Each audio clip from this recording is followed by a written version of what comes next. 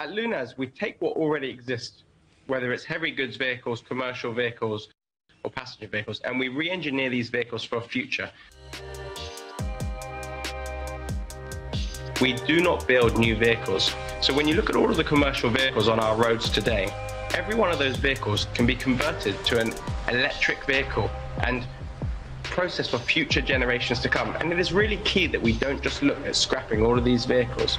You know, when you account for the 2 billion vehicles which are on this planet, and we transition to an EV future, we have to address what do we do with these vehicles, and we cannot scrap these vehicles. We have to look at re-engineering some of these vehicles for our future. So what's key when looking at various vehicles, and we really specialize in special vehicle classes like refuse trucks.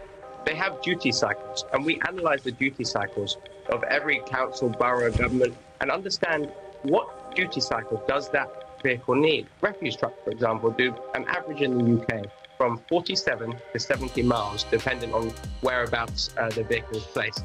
Now, we can build that vehicle for that duty cycle. There is no need to have excessive battery weight and cost attached to that vehicle. So it really is key that we look at vehicles that we can understand the mileage on those vehicles and build the required vehicle for the end user.